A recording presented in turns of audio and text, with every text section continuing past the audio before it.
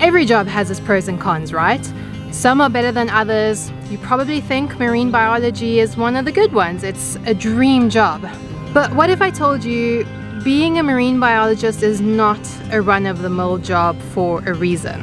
What if I told you that it's only really crazy people who are obsessed with the ocean that make it as a marine biologist? And there's a lot of shitty stuff associated with the job.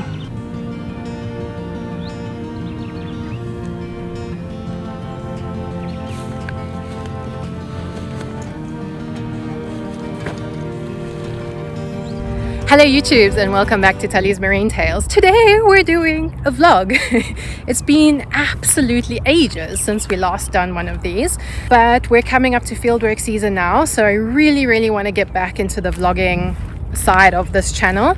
Let me know down in the comments below if you enjoy this video, if it's more of the type of content that you want to see, because yeah, I just want to have a bit of fun and do some vlogging and do some fun stuff again. So today we're at my field site here on the beautiful Porky's Lagoon, or the Kierboom's Lagoon should I say, in Plettenberg Bay, the town where I live.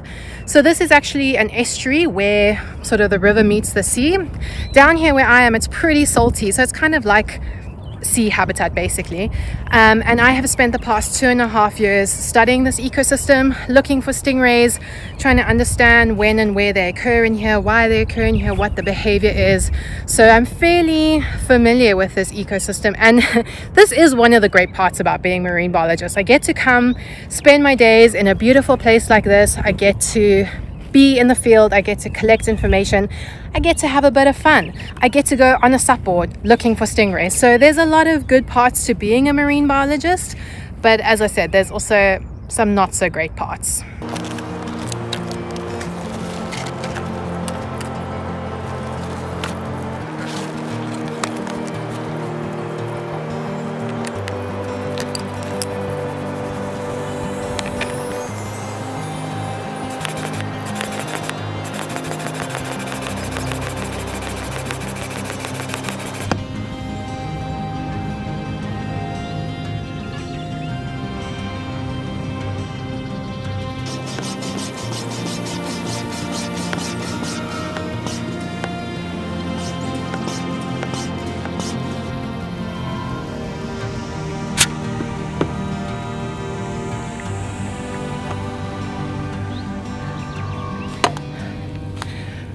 That is a workout.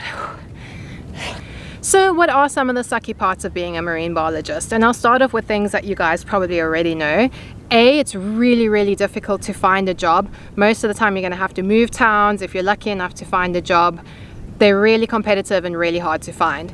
B, if you do find a job, it's most likely going to be contract. It's really hard to find a permanent job. Most of them are contract positions, so it's going to be short-term, limited job security.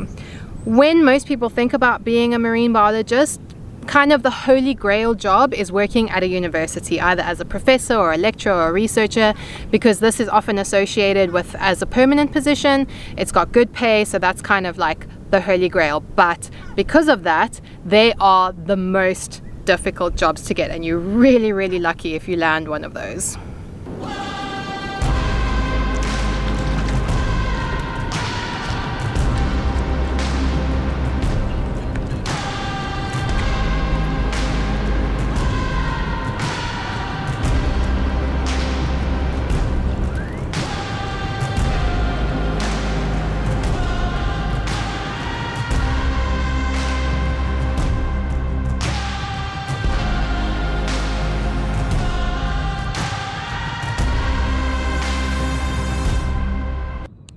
Then, even if you do land that dream job of working at a university as a professor, you've got job security, you've got good money, it's still not fantastic, at least not for me. What I mean by this is, so I've been reading a book called Outliers, which is like the stories of people who find success doing various things. And in the book, the author states that for a job to be fulfilling and satisfying, it needs to meet 3 criteria. You need to have a level of independence, you need to have a level of like creativity or ingenuity, and there needs to be a direct link between effort and reward.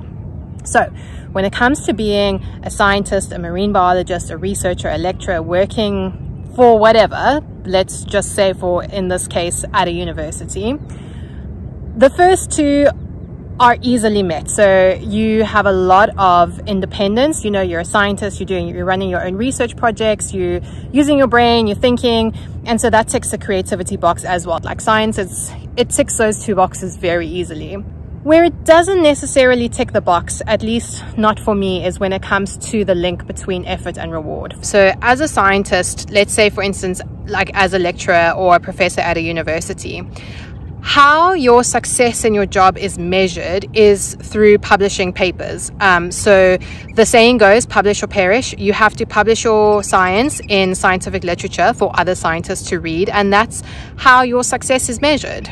And that's great because you're adding knowledge, you know, to the body of worldly knowledge. But does it really actually make a difference? And in my opinion, no.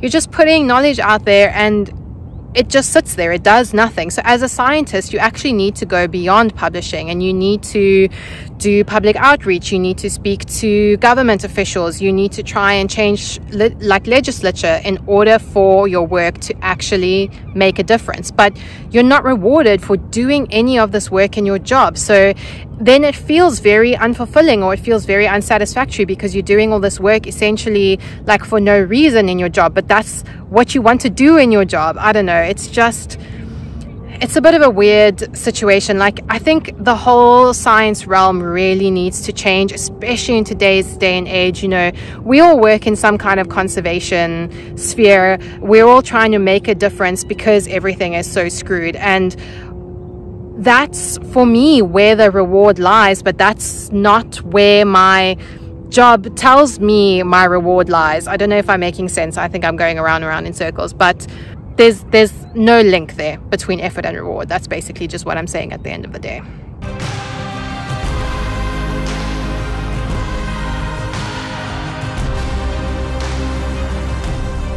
I just saw my first stingray in I don't even know how many months. I think the last time I saw one was January, maybe.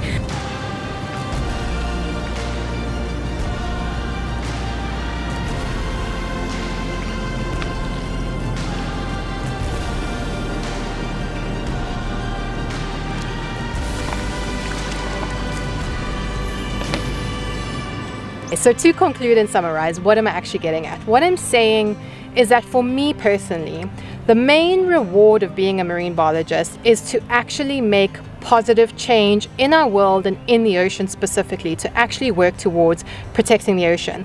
But if I want the creme de la creme job at a university, which has good pay and good security, it means most of my effort in that job is not going towards that reward. So should you become a marine biologist if you're passionate about the ocean?